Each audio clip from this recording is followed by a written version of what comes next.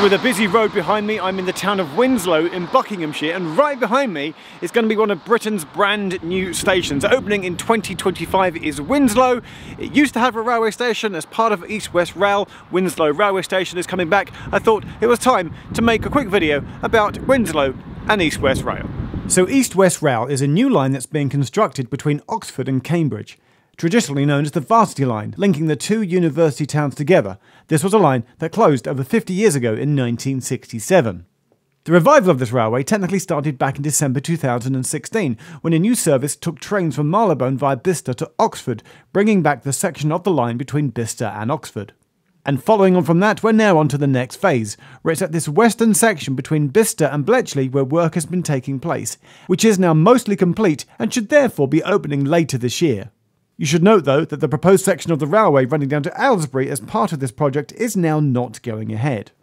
And work done includes doubling up the line from single to 2 tracks, so a fun game you can play is looking on Google Street View from bridges across the line where you can look down and see where the line has been upgraded.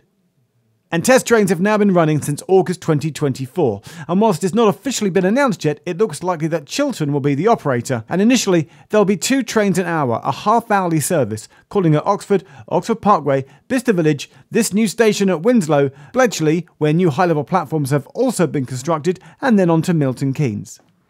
Yes, the new station at Winslow is complete, located a few hundred metres west of where the original Winslow station used to be, which also closed many years ago.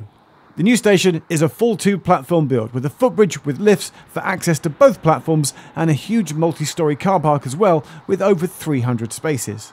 And once this is up and running, the next stage will be the section between Bletchley and Bedford. That's the Marston Vale line where local stopping services already operate, but will need to have its track and signalling upgraded to enable the new east-west services. And then the third phase will be the section over an alignment between Bedford and Cambridge that will connect up with the new station at Cambridge South that's also currently being constructed and should open in 2025 as well.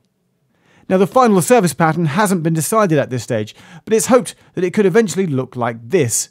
2 trains an hour, as will initially start between Oxford and Milton Keynes, but then also 2 trains an hour between Oxford and Cambridge. The stopping service, that is already the Marston Vale line, continues between Bletchley and Bedford, and then 2 trains between Bedford and Cambridge as well, so the final service pattern map could look something like this.